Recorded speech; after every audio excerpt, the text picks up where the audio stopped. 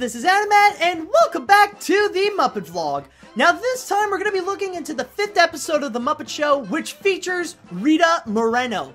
Now, for those of you who are not familiar with her, I must say, oh my god, she is such a multi-talented and fabulous performer. And yes, I have to call her a performer because just calling her just an actress or a singer or a dancer or stuff like that, it doesn't do justice. She is multi-talented and she really does some amazing work in several fields. In fact, she is one of the very few people in this world that actually got the EGOT. Now, I just want to make something clear that apparently the last time I mentioned about the EGOT, I think it was with Joel Grey, I kind of did a mistake with one of the letters. Now, let me just clarify a little bit.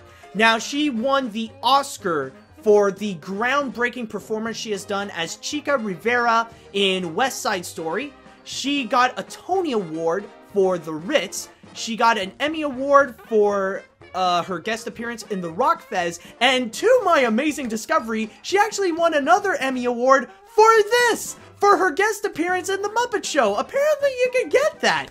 Which, honestly, I find that really amazing that I just watched an Emmy-winning performance. And also, she got a Grammy Award for pretty much being as part of the Electric Company. And yes, by the way, it is the Grammy Award, not the Golden Globes. But it still kind of proves my point that the Golden Globes are kind of useless in a way. Like, nobody's really that impressed if you're nominated or you won a Golden Globe, really. It's just, no one really cares much. And also, I just want to add that even afterwards that she got the EGOT, she managed to get like so many Lifetime Achievement Awards and stuff like that. And just going through the list, she was in the International Latin Music Hall of Fame. She got the Presidential Medal of Freedom. She got the Hollywood Walk of Fame. She got the National Medal of Art. She's in the she got the Latin Grammy Lifetime Achievement Award. She got the Screen Actors Guild Lifetime Achievement Award, and the list goes on.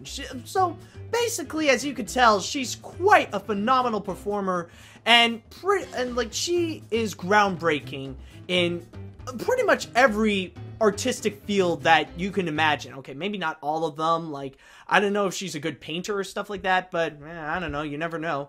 So anyways, going back into the actual episode, it's actually very interesting to point out that this is the first ever episode that aired on television on September 18th, 1976, according to Wikipedia over here, that like this was the one that fully introduced everybody to the Muppet Show.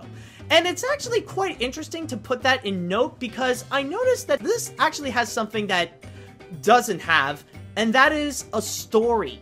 Now, the funny thing about this episode is that it really shows that this is the kind of introduction to show you all the things that the Muppet Show has to offer. It is literally filled with some of the well-known sketches that would go on. This is the introduction to Veterinarian's Hospital, which I will admit, it is funny, but it is kind of weird at one point that often they would just pause whenever they would do a gag. Like when Rolf would mention, oh, I just saved 500. What, patients? No, dollars. And that he also lost 500 pounds. What, in weight? No, in England. Somehow that ringtone, it did accordingly to my jazz hands. But along with that, they also included many of the other sketches, including Muppet Newsflash, At the Dance, Swedish Chef, the Pressing Questions, Wayne and Wanda, Fozzie Bear, and like they pretty much put most of them and include them all in here. Plus the fact that we do have special guest Rita Moreno trying to perform several different things in a way that only the Muppets can deliver. Like the first one, it was a tango where she's pretty much beating the crap out of, I presume to be this, like, her ex-lover or something like that. I don't know. Like, it's a tango, but also a bar fight as well. And then there was the closing act where she tries to sing Fever, but she always gets interrupted with Animal going crazy on the drums and stuff like that. I mean, like, they only ask him just to do the small cymbals. Animal cannot just do small cymbals. Like, he needs to do full-out drum solo, if you guys know Animal. Even in Backstage, there is no story to tell. It's only a running gag where Fozzie picks up the telephone and literally something comes out. It's enjoyable, it's great.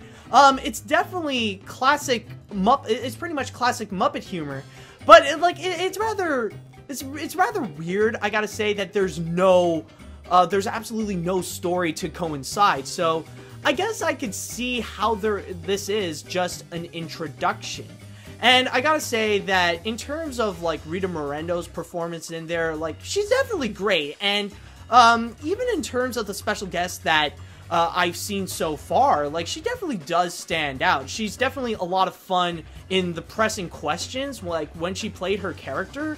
That was actually a lot of fun to see. And even when she was in, what was it? Yeah, well, like when she's in the talk spot, that was highly enjoyable. That's actually one of the more enjoyable talk spots that I've seen. So, Rita Moreno did such an absolute good job in there, and no wonder she won the Emmy. So that's actually pretty cool. I did not know that special guests in the Muppet Show can actually win Emmys to do that. That's actually really awesome.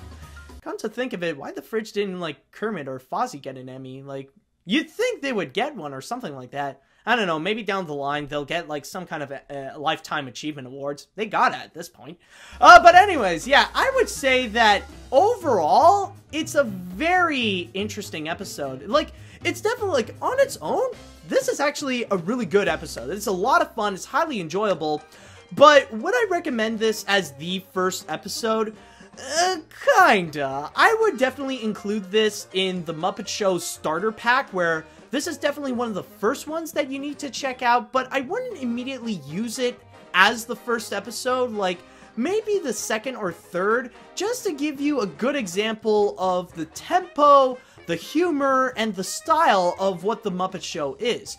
But to fully understand the Muppet Show, like, what the show usually is, I wouldn't really go with this one. I would go with one that actually has a story to fully show what the Muppet Show really is about, including having a story behind it so we know what's going to be going on.